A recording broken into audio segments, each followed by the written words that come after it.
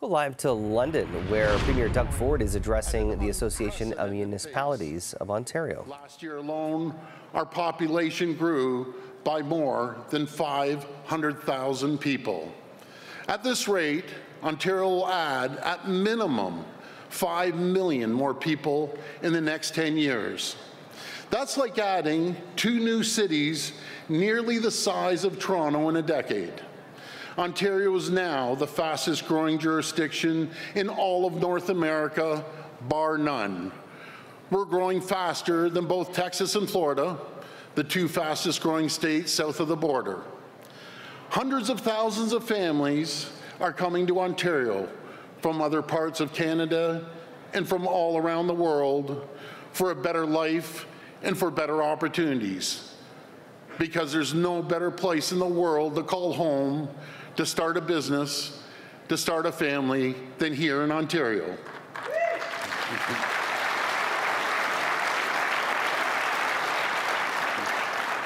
We're seeing new businesses set up shop, and these are pretty staggering numbers. Over 85,000 new businesses registered in Ontario just last year.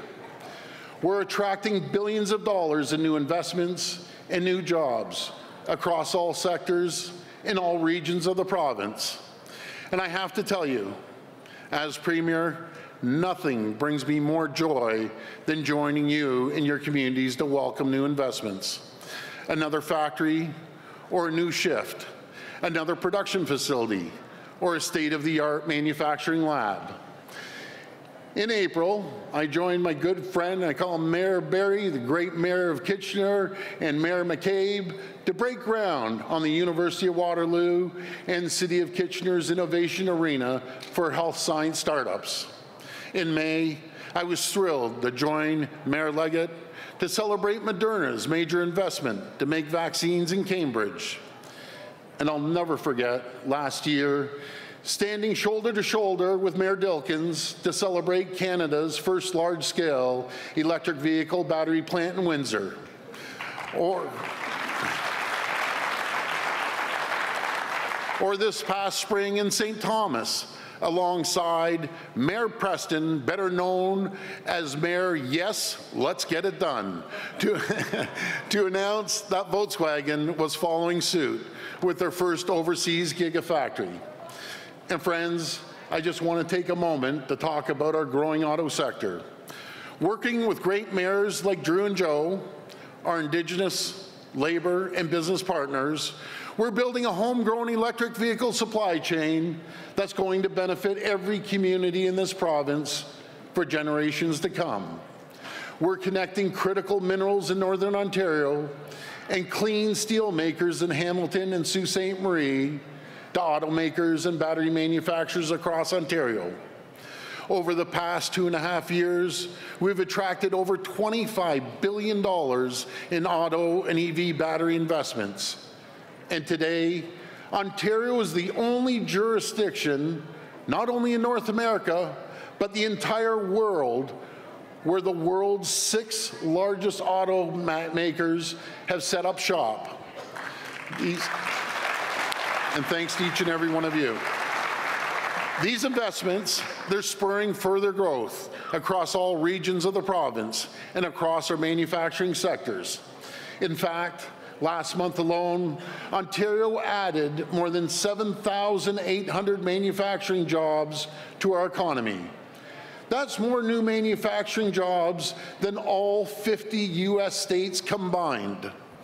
Ontario's manufacturing sector now employs over 820,000 people, the highest it's been in decades. That's 820,000 workers with good, stable employment. That's 820,000 workers who are proud of what they're making right here in Ontario. And across all sectors, 700,000 more people are working today than when we took office in 2018. We are an economic powerhouse, not just in North America, but across the world, with a GDP of over $1 trillion. Friends, our economy grows As our population grows, we need to make sure our infrastructure keeps up. That's why across Ontario, we've embarked on the most ambitious capital plan in our province's history.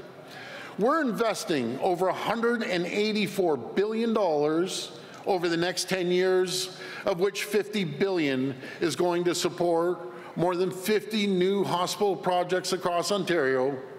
We're investing $28 billion in roads and highways and more than $70 billion in transit as we build the largest transit expansion in North America. Shovels are in the ground to build the new Ontario line. Work is underway on a bridge crossing over the future Bradford bypass. We're building the new Highway 413 stretching across Halton, Peel, and York regions. In Windsor, we're widening and expanding Highway 3 from 2 to 4 lanes. We've been listening to Essex Premier and Doug Leamington, Ford live in London. He's building a addressing new the Association interchange of to connect Municipalities of Highway Ontario. 401